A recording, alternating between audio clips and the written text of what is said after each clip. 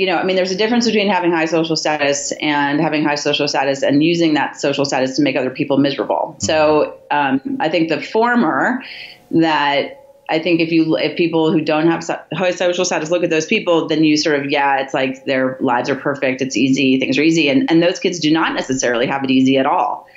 They're just, a lot of them are just really good at hiding the struggles that they're going through, which is one of those things where, I mean, I just feel like I have to say this because the research we're getting and the experiences I'm having as a teacher and an educator around the country is so powerful, is that, one of the things that's so infuriating about like the news clips when some young person has committed suicide is they always find somebody who says they just had a smile every day. I just never would have thought that this was happening, like all this stuff. And that's because young people are really good at showing up to school every day, feeling miserable and pretending that they're fine.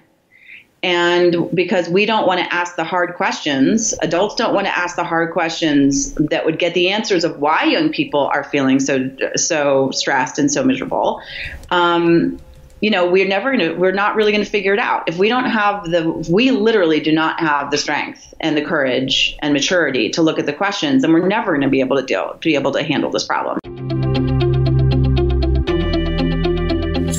I'm Srini Rao, and this is the Unmistakable Creative Podcast, where you get a window into the stories and insights of the most innovative and creative minds who've started movements, built thriving businesses, written best-selling books, and created insanely interesting art. For more, check out our 500-episode archive at unmistakablecreative.com.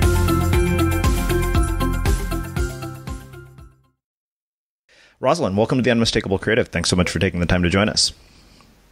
Oh, thanks for having me. Yeah, it is my pleasure to have you here. So I was introduced to you by way of our mutual friend, Joseph Logan, who has been sending me a steady stream of incredible and amazing people that he happens to know. And when he told me a little bit about your work and your story, I was very intrigued. And given what it's about, I think this is a fitting question to start with. And that is, what social group were you a part of in high school? And how did that end up impacting the choices that you've made with your life and your career? Well, actually, the most powerful social group I was ever a part of was in 8th grade. And I learned a lot about the world, for better and for worse, in that group. So I was part of a very powerful group of girls in 8th grade, but I was the person in the group that, at least from my perspective, that could, people would just relentlessly tease or would just feel like they could beat up on, and I wouldn't really be able to do anything about it. I didn't feel like I had any power in that group at all. I just desperately wanted to stay in it. Mm-hmm. And so how did that end up influencing kind of the trajectory of your life and your career? Oh, not at all. Not one bit. It's funny because, lots of times in life you do things, then you look back and you only understand why you do things in retrospect. But at the time, you've like no self-awareness about why you do the things that you do. Really, when I was starting my work, and I started my work at a very young age at the work I do now, it's all I've ever been doing. And so I started doing the work when I was about 21, and I started a nonprofit that would work on girls' self-defense. And sort of the path with that was that in high school, and it's connected to those girls, in high school, I dated this young man that I dated pretty much for all of high school. And for 2 years of it, it was, sort of one of those kind of like sort of dysfunctional, but like married couple kind of like where people think it's really cute that like kids are dating. And there's still kids like that today in high school. But it got really problematic, and it actually got pretty abusive by the time that I was in junior and senior year. And he was really struggling with alcohol and drugs and family issues of his own. And he's gone on to do incredible work and to really reconcile, the stuff that he did when he was younger. But the reason that I got into that relationship with this young man was because I had such low social status within the group of girls that I was friends with in 8th grade that I really needed a boyfriend. Like I needed a boyfriend sort of for an insurance policy that they would stop being so nasty to me. And it really felt to me like, and of course, like I couldn't articulate this at the time, but I definitely could feel what was going on. And I could see the changes that were happening and how people were treating me once I started dating this guy. Because my friends felt like they couldn't treat me as badly. So by ninth grade, they were much, much nicer to me. And one of the reasons why was because my boyfriend had a lot of social status. Mm-hmm. So one of the reasons that I was propelled into a relationship and why having a boyfriend was so important to me was because of the relationship and the interactions I'd had in eighth grade. So, if you then move it forward of like, well, how does this influence the person that I became? At 21, I'm trying to get through and process having been in an abusive relationship for many years as a young person, as an adolescent and a very young woman. And I needed to figure out what I did that contributed to why I stayed in this relationship.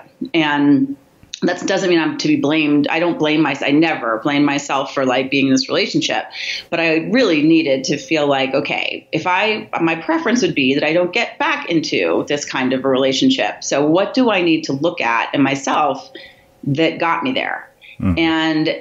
And so that was where I started looking back and saying, wait a minute, like those eighth grade girls that made it so important to me that I had that boyfriend. And then I took that and it became part of my identity, and then it became abusive, and it was incredibly difficult for me, like many, many people in abusive relationships, not just women, to leave that relationship because it was part of my identity. So all of that to say that the things that I learned in eighth grade really got me to a place where I was making really bad choices about the relationships that I was in. And I guess the quickest sort of soundbitey, and way to say it, but I mean it, is that the things you learn about relationships in middle school about that the relationship or maintaining the friendship is more important than how the person is treating you within that relationship. Mm-hmm. That was like the real epiphany for me once I was really starting to work on this issue and really started to think about what were the quote unquote choices that people felt in relationships, and then it would get you to a place where you would, if you had developed this, unfortunately, if you had developed this coping skill as a child or as a young teenager, that you would bring that with you into your intimate relationships. Mm-hmm. So that, so for me, my life's work and my personal has always been intertwined. And so I think that one of those experiences in eighth grade were just really powerful. Yeah. It's interesting because for you, obviously the social status was all about fitting in. I'm curious, why do you think it is that we value social status so much when we're young? Because, you'd mentioned, the piece that I recently wrote on Medium, and I talked about this a little bit about, being uncool and how exhausting it is to try to be cool. And I can tell you, I spent, I've wrestled with a lot of, what you were experiencing in eighth grade and never really feeling socially accepted. And I'm just curious, why do you think that as adolescents we value that so much? And what would you want parents who are listening to know about this? Well, one of the things parents ask me a lot is, they don't ask me a lot. Sometimes people will say to me, they're answering their own question. They'll say like, well, these issues, people sort of randomly come up to me and say like, these issues, the kids are dealing with, they've been dealing with it forever. And the answer of course is, yeah, sure. They sucked then and they suck now. Mm-hmm. So, and they actually have long lasting implications into why the world is so screwed up. So saying that this is just the way it is never an actual answer. It's just a way to not be curious about how to change things. But I think that what's really important for parents and like, well, what is it that drive? There's a couple different drives. Like we're all a combination of nature, nurture, and culture to some degree. Just like we all have some degree of privilege, and some of us, most of us have some degrees of privilege and some of us don't. But I think when we talk about middle school people, literally their brains, and the research about this is just more and more compelling, that they are literally physiologically going through a time in their life more than they ever will again, of being really focused on comparing themselves to other people, and that they physically feel the pain of rejection and physically feel the elation of acceptance. Mm-hmm. And when you say that to middle school people or people in their mid-range adolescents who are feeling this the most acutely, so you could be whatever age, one of the things that's been amazing to me is students will feel, literally you can see the physical relief. They will say like, I'm so glad you told me this. It makes so much sense, right? Like this feeling of rejection I'm having, like how could it be a physical feeling? And it is. And so there's that part, which is coming from their brain. But the other part is we live in a culture, our financial entire system is based on telling people and trying to sell people stuff and trying to convince them that they're not good enough so they will buy certain things. And so the best and easiest, not the best, but the most efficient way to do that is to have messages coming at you that are telling you you're lacking and you're not good enough. And if you get certain things, then you will be, which therefore means that you are comparing yourself to other people. It's the basis of our entire financial and economic system.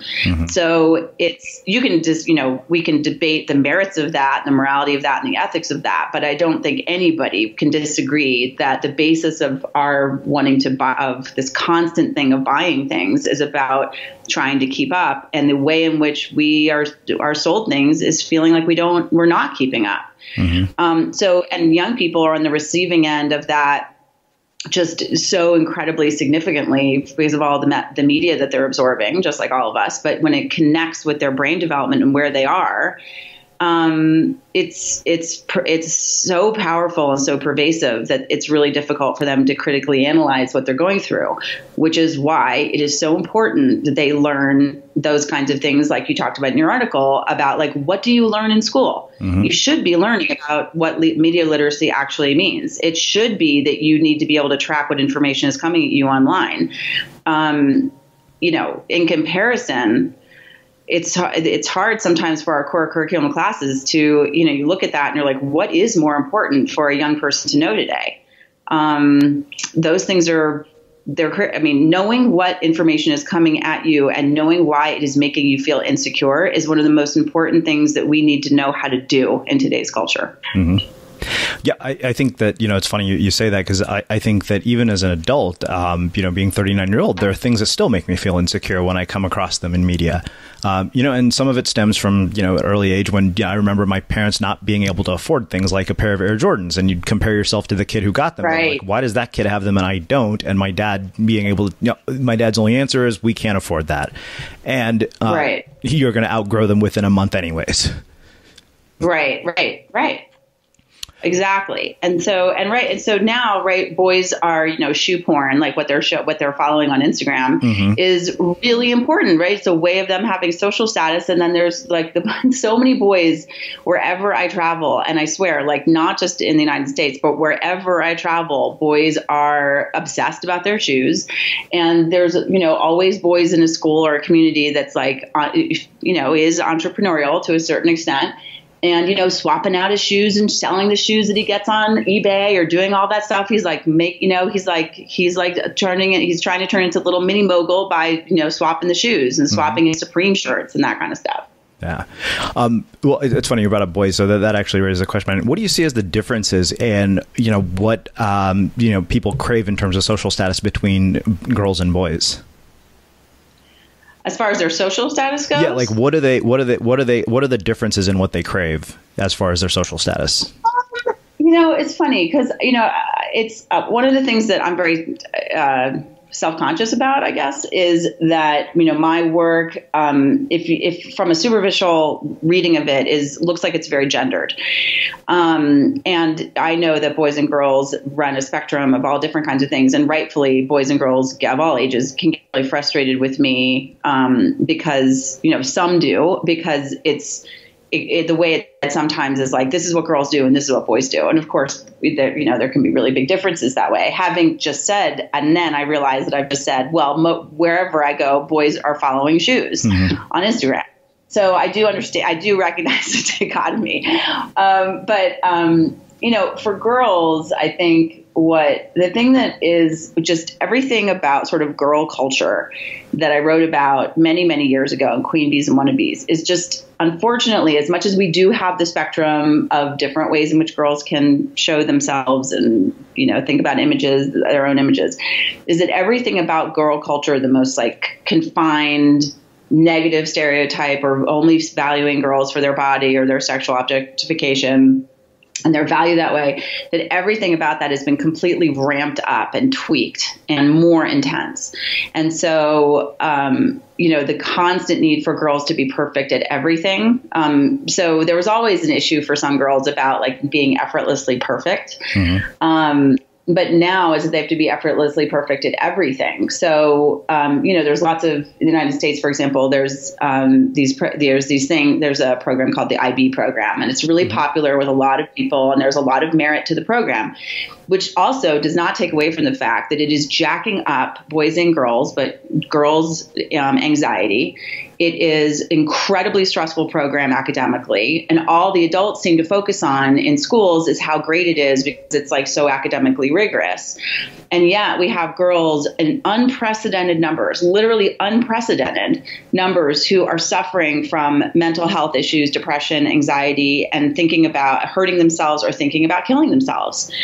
And it's really about, one of the reasons why is this feeling of having to be relentlessly perfect at everything you do. So you have to have your social media super tight. You've got to have your academics super tight. You've got to have your athletics super tight. Everything has to be perfect. And so for girls, that chasing of social status and chasing of things, I think, is oftentimes tied to the ways in which they think they have to have their, they just have to have it going on like all the time. Mm-hmm. For boys, I think that it can be, it's a little bit more nuanced, which is that boys in our culture still feel like they can't say that they're trying really hard. Or that they can be passionate about certain things and I talked about this in Masterminds when I wrote that book about being passionate about making the world a better place. Like if you go to schools, the vast, vast, vast majority of kids are doing affinity groups about leadership or advocacy or like anything to do in schools with like, we're going to work together in a group to do something environmentally responsible, or we're going to support these kids because they have less resources or anything like that. Most of the time, girls are the people that are running those programs because boys culturally still feel like they can't want to show their passion for making the world a better place. Mm-hmm. So, they can be extremely passionate about the names that they come up with their fantasy football teams.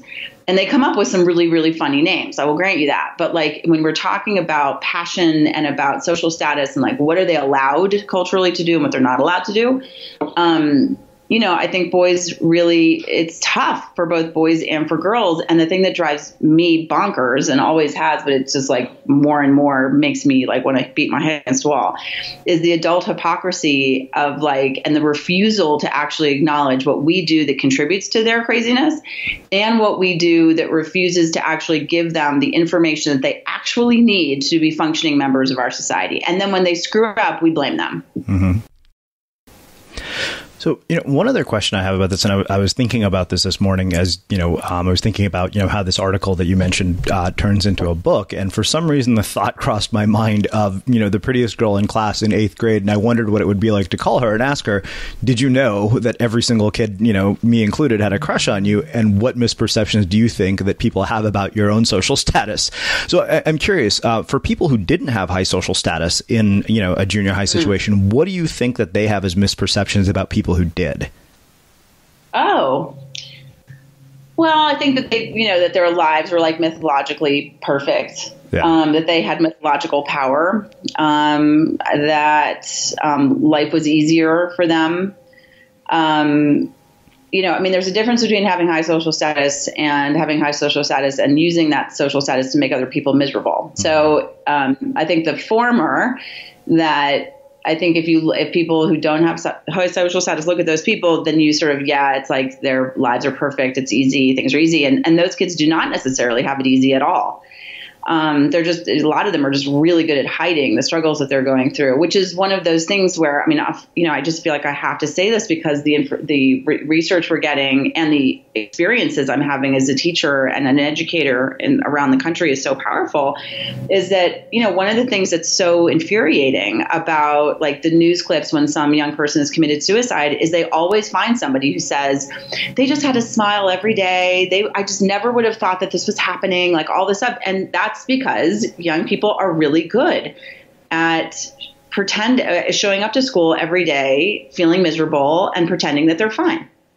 And because we don't want to ask the hard questions, adults don't want to ask the hard questions that would get the answers of why young people are feeling so stressed and so miserable. We're not really going to figure it out. If we don't have we literally do not have the strength and the courage and maturity to look at the questions, then we're never going to be able to handle this problem. So, for me, if you're looking from the outside in, I think what's most important is to think about that just because something looks good doesn't mean it is. And then the people who do abuse their power, my experience with that is there are some people who, first of all, apples sometimes do fall far from a tree. It's not like parents necessarily are evil and then they have evil children. Sometimes there are really, really nice parents who have kids who are just going through a really, really, sort of hard time being decent human beings. And those parents are completely embarrassed by how their kid is behaving and don't know what to do about it. And it's way harder to actually fix the problem than when you're in the problem than when you're advising from the side, say it that way. So, if you're on the outside, I think that understandably wanting revenge is absolutely understandable. But I also think that we often think that person was insecure and so they just took it out on other people. I'm like, yeah, okay, fine. But they made other people miserable and that doesn't give them an excuse. So, if you're on the outside in, I think it's the feeling of, they could have had a crappy life. They could have had a crappy home life, but it never gives them an excuse to treat you terribly. Because I don't want people getting off the hook because they had a bad home life. A couple other questions. One is, are you a parent? And if so, how has this influenced your own parenting? Two, you live in Colorado, so I feel like it would be irresponsible of me not to not ask you about school shootings and kind of, how your perspective and your work has informed that. And what's our path out of that? Because it seems so tragic that is the point that we've reached where this is happening. I already was getting on my so I could feel my soapbox getting on my, and then I have to put myself down because no one wants to listen to somebody on a soapbox. What was the first question again? Excuse me. Are you a parent, and how has this perspective influenced your own parenting? Yes, indeed, I am a parent. And it's been very tricky. Right now I have a 14-year-old son who's literally about to turn 15, I think, next week. And then I have a son who just turned 17. It's a truism that people who teach on these issues are not necessarily going to know what to do with their own children. So I've heard. Oh, yeah. And it's also a truism that, that just because you do this for a living, whatever that means, right? Like psychology or whatever. I'm not a psychologist, but if you work with young people, that your kids will be immune to these problems or being jerks themselves. Absolutely not. My kids have been in messy situations. They've both been perpetrators. They've been bystanders and crappy stuff that I'm embarrassed that they didn't do anything about it. They've also been targets. My older child was really targeted in elementary school. And I'm actually working on an article with him right now that we're doing together because he looked much older at a very young age. And he always looked 2 or 3 years older. He was taller. And so you would think, well, he's taller and bigger, so kids would leave him alone. But that was actually the opposite. They went after him. And then the other thing that happened is that adults would either treat him with way more respect that he deserved, basically, and meaning they would treat him with more authority, or they would get really aggressive with him really fast. So, he had horrible experiences with adults growing up that were just astounding about how fast adults can behave so immaturely when they think that they have the right to go after a kid. So my kids have gotten in trouble. My kids have done, they've used, for example, they've used words. I make a distinction between bad words. As a parent, I don't care really if my children use the drop an F-bomb once in a while. I don't care if they use, bullshit or whatever. I think my son used it at dinner last night. I don't care about that. Really, if I'm going to pick my battles, which is what parenting is about, I do not care about those words unless, for the most part. But I really care about them using words that are homophobic, that are racist, that are sexist. And those are the words that I'm absolutely unequivocally forbid. Does that stop my children from using the word bitch sometimes to talk to their friends? No, it doesn't. And I'm sure they've used, it's been a real, just to name one, that's been a real ongoing issue. Or My kids have seen terrible things at school and they've said, hell no, am I intervening? And I've had to work on, my initial reaction is to get super aggressive with them, but that doesn't work. And so I guess as a way of saying it overall is that parenting gives you a constant opportunity to self-reflect on your own, are you effective as a communicator, and being able to be mindful of how you handle yourself, because, sometimes when my kids do something, I really get so angry that I can't, it's like I lose myself. I'll tell you a specific story. My younger son used the word feminazi in an Instagram post to my sister. I found out about this while I literally was teaching on this issue at a school in Canada. I'm driving home exhausted from an end of day working at school. My sister calls me, who's, she's like this awesome aunt, sort of fabulous, trendy, like Brooklyn awesome aunt. And she said to me, I had put that my younger son had posted this comment on her Instagram thing. And she took the post down. She called him. I think she screamed at him. And then she called me to tell me. And I was so angry because we've talked to my son about what feminism means. We've talked to him about what Nazism is. We've talked to him about actually the meaning of words, that those words actually don't even fit together. We've talked to him about what the political connotations of that are. We covered it. And yet he still used that word. And I was so angry that I decided that, and I shot off a text that I shouldn't have done. Basically, you have shamed me and our entire family. It was definitely really angry, really heavy. And then I realized that what I was doing was not going to work. And so I called my husband.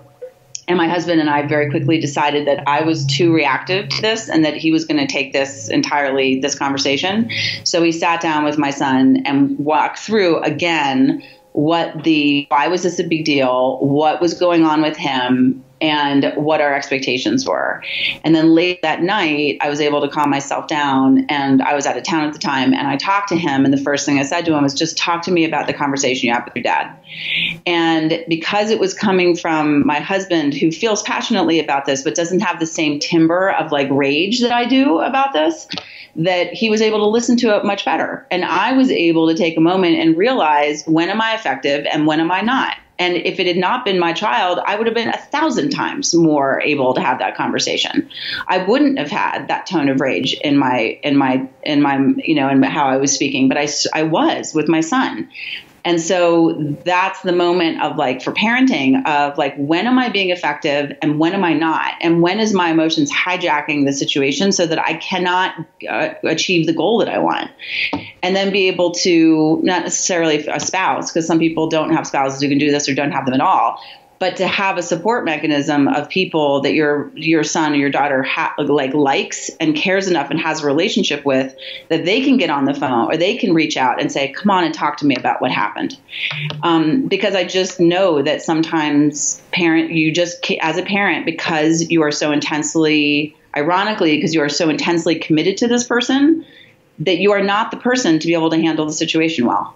And that's for me as a parent, constantly I am constantly given the example that I need to step back. And I'm way better working with other people in general than I am with my own kids. So it's, and now you're asking me about Colorado, by the way, right now? Yeah. Because I just want to say that I'm in my office looking at a group of young people who are smoking pot outside of my window, just so you know. Yeah. So you know, just to make it real for people. Yeah. That's actually not common for me. It's not common for me to have this experience, but I literally, my office faces the street, and I'm watching 5 people I think they're 16 or 17, who are all standing around on one of the major streets of Boulder and smoking, which is really not even vaping. It's totally old school. Mm-hmm. Anyway. So I don't know about you, but vacuuming is not one of those things that I ever look forward to doing. But as you know, your environment has a huge impact on your creativity. So I still like it to be clean wherever I'm living and working. But now it doesn't have to be something that you deal with. If you're like me and you grew up in the 80s, you probably fantasized about the day when cleaning your house would be like it was for the Jetsons, meaning you don't have to lift a finger. Well, the good news is that we're already kind of living in that future. And the easiest way to make sure your floors are clean every day is with the iRobot Roomba Robot Vacuum. It cleans up after itself. The Clean Base automatic dirt disposal takes convenience to a new level, automatically empties its own bin into an allergen lock bag that holds 60 days of debris and traps 99% of pollen, mold, and dust mites, so you can forget about vacuuming for months at a time. Let the Roomba clean for you instead. It learns your home, finds dirt, and empties itself on its own. It's got powerful cleaning performance made effortless. Remember, if it's not from iRobot, it's not a Roomba. To learn more, go to irobot.com/unmistakable. Yeah, I mean, the reason I brought up Colorado is, I really would be curious to hear, your perspective on school shootings, given, the nature of your work. Yeah. I'd imagine you have a lot to say about this. Oh, I mean, I have a lot to say. Yes. So, one of the things I think, I don't know if people realize this, it's true around the country, but I only moved here 5 years ago, and I'd grown up in DC. And one of the things you realize living in Colorado, and more to the point, working in schools in Colorado, is that when you walk in, you realize that so Colorado has grown significantly, even since I've been here, but in the last decade. And so the schools, there's a lot of new schools. And what you realize is when you walk into these schools is that they've all been designed with school shootings in mind. So a lot of schools are built basically in the shape of an H. And that means that they can shut off a portion of the school with double-sided, double-locked doors at any moment. And that, more than like walking into a school and having to be buzzed in and go through a double set of doors and then talking to the person, to sign in and whatever, which is pretty much standard now at all schools. For some reason, for me, walking in when I first moved here and realized that that's the way that the schools had been designed around the belief that school shootings would happen at the school, was really, it just hit me really hard. And I had grown up in DC and worked in DC, where a lot of the schools, like in DC proper, where the schools are old buildings, they've been redone, but they're old buildings. And so they don't have that kind of sensibility to it. So, and all the kids know why. And it's pretty common, for us and I do too, when I'm in schools, like drills about shooter, first person responding, kids have to go through this a lot. So there's so many ways to respond to that, which is number one is that it's become normalized as part of a young person's belief, of like schools. And also I'll never forget my older son. Both of my kids are athletes, like pretty high status kids themselves.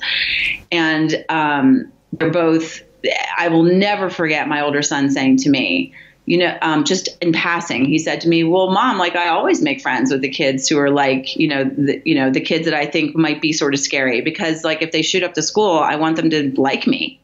And I said, like, really? That's what you're actually making that decision? He's like, yeah, of course. Like wherever I go, I want to make friends with the kids that like, I think maybe if something goes wrong, I want them to know me and like me. And that is a normalization of violence, and also of an assumption that this is a reality, is something that I just think we need to really absorb. Like, what does that really feel like? And then the other part that I know, and I mean, it's an old book, but it's 10 years old, but the book Columbine is one of the best research journalism books I think that's ever been written. And I think it speaks to how we got this false narrative of what school shootings are about, with the trench coat and, what was, and this kind of thing that was happening, that these kids were bullied, and that this then started this whole bullying industry because we were all afraid that somebody was going to come in and shoot up the school. What we know is that one of them was a psychopath and one of them was really, really clinically depressed. So, so here's the issues. The issues for me are that we will not give young people the resources they need for mental health issues. That we allow adults in schools to abuse power way more often than we're willing to admit, and or that when there is any kind of abuse of power, peer-to-peer or adult to young person in a school, that there's a lot of adults who see the abuse happening from adult to kid, but they don't know what to do about it. And then one of the dumbest and most common things that we say to kids in schools is, if you are being bullied, go tell an adult, as if that is a simple thing to do, as if that is not a risk for the child, as if this is what you should do, as if all adults are competent at being able to handle these things, as if all adults don't abuse power. And the reality is that young people from their coaches and from their teachers are either seeing abuse of power or experiencing it themselves, or see a well-meaning adult, see another adult abuse power, and they do not know what to do. And so there's this whole context about school shootings that, of course, has very little to do with, of course, easy access to guns and to this kind of isolation or feeling and not giving resources to young people about mental health, and not recognizing the actual dynamics that lead to the majority of kids feeling so desperate and so out of their minds that they are bringing guns to school. So, and then I know, because I work in all different kinds of the country, so I get this, is that I know, and my husband owned guns, the person I work with owns guns, grew up hunting, all this stuff. I get this. I'm surrounded by people like this. None of those people that I hang out with that own guns are saying, oh yeah, we should give free access to guns to all people at all times, or like any kind of reasonable background check is unreasonable. The people that I know, especially, in Colorado, people that I am interacting with are responsible people who believe that these things should be responsibly controlled. So it is amazing to me that we will not have honest conversations about it. And I would agree, because I think people have said this, that after Newtown happened, if we are not willing to put reasonable gun restrictions after 6-year-olds have been killed, then we are not willing to do it. And it is I believe it is one of the greatest shames collectively and frankly individually in the country that we should be facing, is that we actually had this experience, and then we allow our politicians to say, and our president, our 45th president, to say, we need to recognize, respect to people's tragedy and their feelings right now. So we can't talk about this issue is the most disingenuous, ridiculous conversation. So if we really have the integrity and we have the honesty and we have the courage and we have just the responsibility to community that we say we're supposed to be about, then we would have these conversations, but we don't. And so, when we do this, we're isolating kids and we're creating situations where it gets that much more likely that they're going to have the access to the tools to make their desperation so much more miserable for everybody else and themselves. Wow. Wow. Well, let's do this. It's just something I feel slightly strongly about, I can right? see that. Well, let's do this. Let's shift gears a little bit. And I want to talk about, the early part of your career and how it's gotten you to now, specifically how you go to writing a book like Queen Bees and Wannabes, and that, of course, being turned into a movie that we'll talk about, which most people have probably heard of. Walk me through that trajectory. How that all happens. The trajectory of writing Queen Bees and Wannabes? Yeah, from the early part of your career to getting to that point, to the point of it being turned into a movie. Yeah. So, I struggled, from 22 to 28, 29, I was running a nonprofit that was doing basically what I'm doing now. And then I wanted to write a book. I'd written a book when I was 25 that very few people read, called Defending Ourselves, because I was very involved in martial arts at the time and self-defense. And I was teaching that a lot. So I wrote that book, and then I was still working on the work, this work about relational aggression and friendships and what was going on with girls. And I was also working with boys too in equal numbers, but it really felt to me like people did not understand what was sort of this world that seemed very obvious to me. About why girls were doing the things they were doing. So I decided, I had a title in my mind because I was writing curriculum and lesson plans. All that Queen Bee and Wannabe stuff was coming to me anyway. And so I decided to write a book, and I was 29, I think maybe 29, something like that, when I was starting to write the book. And then I also got pregnant with my first child. And so I wrote Queen Bees and Wannabes when I was pregnant and the first 3 months of my older son Elijah's life. And I was already doing some media, and in various ways. But what happened is that a New York Times reporter followed me the year before, 6 months, 9 months before the book was published.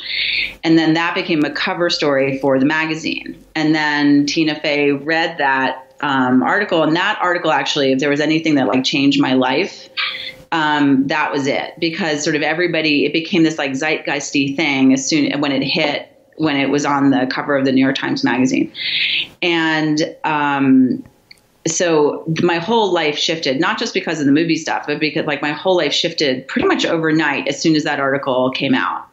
And it became this issue that everybody wanted to talk about. And what was hard for me was that I wrote about Queen Bees and Wannabes because I didn't want people to say like, oh, she's this and she's that and that kind of stuff. It was actually the opposite.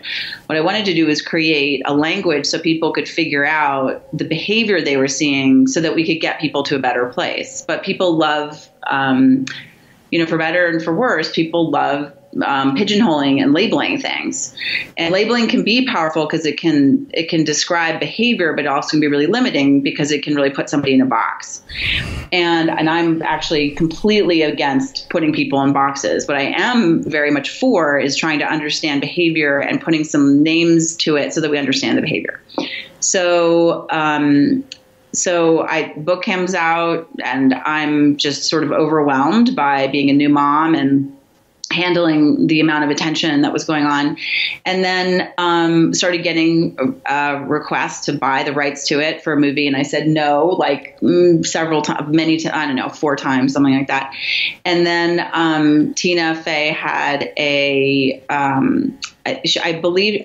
know this, she had she needed to write a screenplay and she didn't know what to do it about. And so she read the article and she was like, well, this seems like something I could do. And so she, and nobody was super famous then. Nobody, Mean Girls it was pre Mean Girls, if you can believe that.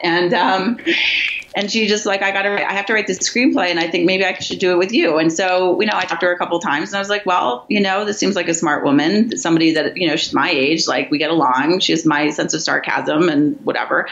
So it was sort of my sensibility about feminism and about sort of self-accountability, rights, responsibilities, just my sort of sensibility. And what I mean by feminism is because remember, I have 2 boys that have dealt with lots of girls. They have dealt with girls saying feminism means girls are better than boys, which of course is totally ridiculous and a stupid definition and wrong definition of feminism. Feminism is about having a critical lens to look at different kinds of privilege in the world, including gender. And so it's sort of similar sensibilities. I gave her the rights to do it. And we were sort of off to the races. Like 18 months later, Mean Girls came out. Literally 18 months after I had probably my first conversation with her, Mean Girls was in theaters. Uh-huh. Lots of questions. Never happened. Well, lots of questions, as you might imagine. One, what did you learn from working with somebody that is really kind of at this point a master of their craft? I mean, Tina Fey is pretty much a household name, and as far as comedy goes, she's iconic at this point. Mm-hmm. So I'm curious what you learned from her. So I'm going to tell her that she's now iconic, that we're so old that you now put these words to it. That's so funny. Oh, we're so old. So, cause we were in our, I was 31. So she was 30, whatever. She's 2 years younger than I am. So 31, 30, 29, whatever it is. So let's see. How was it like? What was it like? I mean, I tend to want to work with people that are smart and don't take themselves too seriously. And, I try and align myself with men and women who have those characteristics. And I've never really thought about, I work with teenagers all the time. So my bullshit, I have zero tolerance for like people being like, hey, I'd like to do this with you. I'm like, no, absolutely not. So I just, I don't know, it felt like a natural decision to me of like, if I was going to do this, then this seems like the right person to do it with. Mm-hmm. I'm doing that today. I actually, to tell you the truth, same reason, although we haven't come out with anything yet because there's been various dramas around it. But I have dear friends, Sean Anders and John Morris, who wrote, who are one of the writers on We Are the Millers and did Daddy's Home and Sex Drive, I think, was their first movie. And it was a similar thing where I sat in a room. This time it was like I sat in a room with them, and they're funny and smart. And if they hear this, they're going to be like, oh my gosh, I can't believe she said that we're smart. But, there was a similar sensibility of just like, these are smart, hardworking, funny people that I want to work with. So I don't know what's going to happen with it, but I'm just going to throw my lot in with them. Mm-hmm. How was your, a couple of things. I'm curious, as you've gotten older, and this is something I've been asking a lot of people, I think mainly just because of the fact that I'm getting older and it's been on my mind.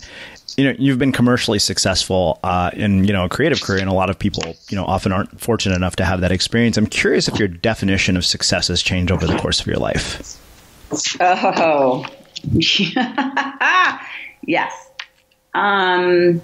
Yeah, that's like more and more hours of talking. One of the things that is a curse, it's a blessing and a curse for me, is that I never feel like I've reached a level of success. I always feel like I never feel like I can let my guard down about doing things mediocre. If I feel that I've done things in a mediocre way, I have a really, really hard time with it. So my definition of success when I was younger was definitely very similar to what we talked about in the beginning about comparing myself to other people. And that was really hard for me. Now, was it a driver for me to get things done? Sure, it did. But as I've gotten older, my definition of success is that I feel like the integrity of the process, there's more focus on the integrity of the process, and feeling like I truly did the best I could in the process of self-reflection and putting together something that is really reflective of like where I am right now. And the comparison stuff, I still have the comparison stuff. Like I haven't put out a book, and I had a curriculum come out last year, end of 2016. I have a book that I really, really want to write. I'm hugely working in schools to do systemic change for schools so that this issue of young people being able to trust adults around abusive power, that we do something about that. So I'm pouring all of my energy into this program called Owning Up that we're doing in schools around the country and some internationally. And I'm really busting my butt. And yet I still feel like, oh, I haven't done this article for this. I haven't done that. I haven't done this. I haven't written the book. Oh my gosh, if I don't write this book, then I'm not going to be able to compete with my peers. Like all of this stuff still runs in my head. But I guess, I don't guess. I feel like I try harder to process the impact of that on the quality of my life and how I would define success. So, and to forgive myself a little bit that I can't write a book, keep up with writing articles, travel around the country doing all these conferences and speaking to kids, and be home for basketball practice. Where, I bust my butt to get home so I can take my kid to basketball practice. And, I get like every other parent gets. I get like, oh, hey, Mom, what's up? Yeah. I want to finish with two questions, and I think it kind of brings us full circle because, we alluded to the article that I wrote. Why isn't this more common in our schools, and why don't we teach this stuff in our schools, the things that I was talking about in the article? Oh, because, what the funny meaning, incredibly frustrating, curl your hair out stupidity that schools cling to is that individually, if you ask the vast majority of administrators and teachers what young people need, they will say that young people go to school and stay in school and want to be in school and do well because of the relationships that they form in schools with a well-meaning, passionate adult who cares for them. They will say that it is not about standardized tests, and it's not about teaching to the test. And they will talk about that. And they know that that is the reason, that they know it. And yet when we get into a group, when educators get into a group, we default to this kind of thinking.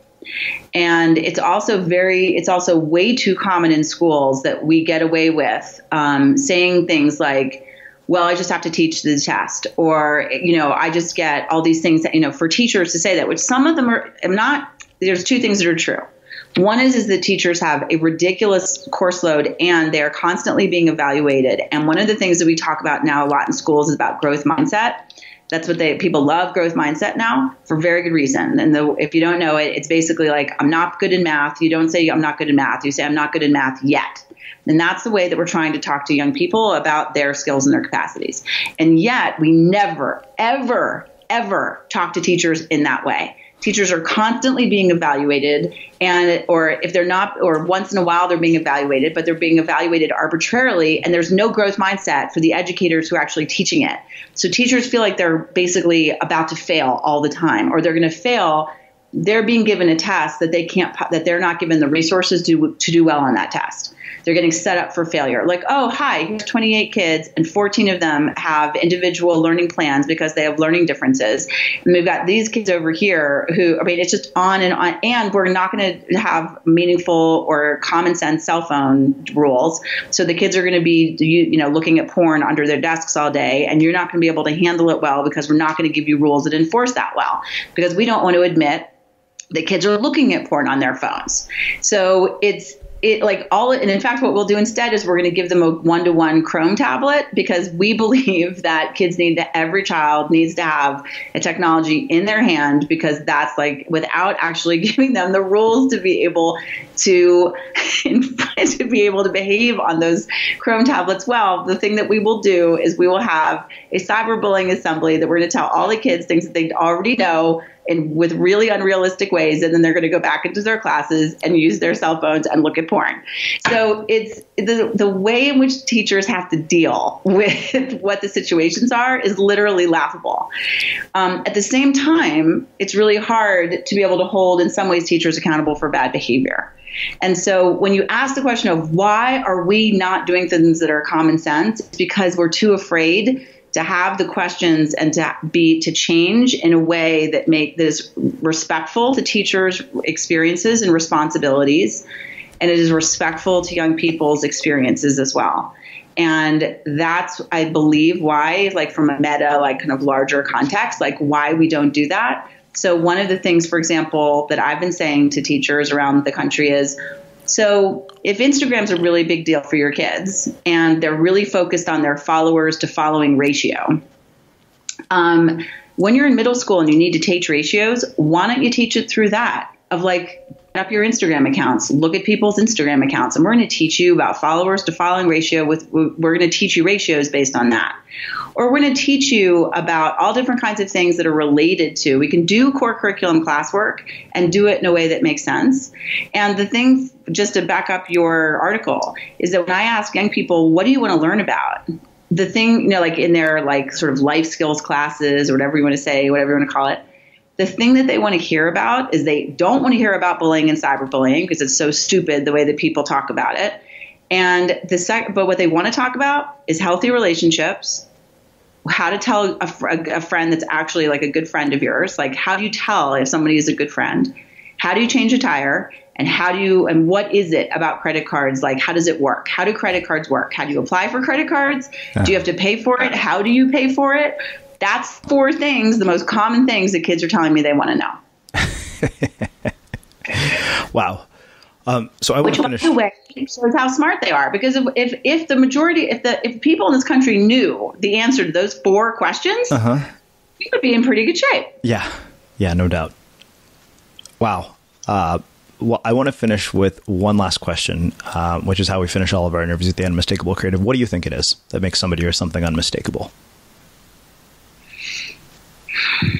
I was thinking about this, but this is a very tough question.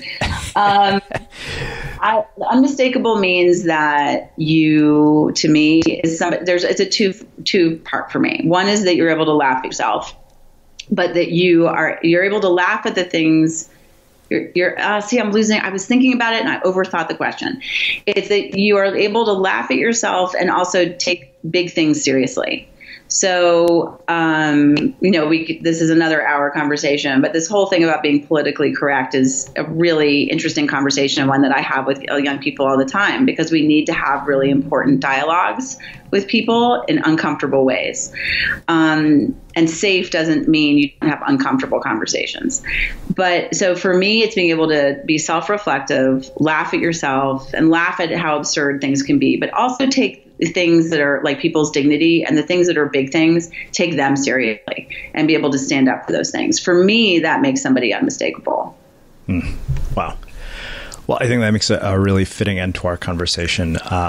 I can't thank you enough for taking the time to join us and share your story and insights with the listeners. This has been phenomenal. Where can people learn more about your work?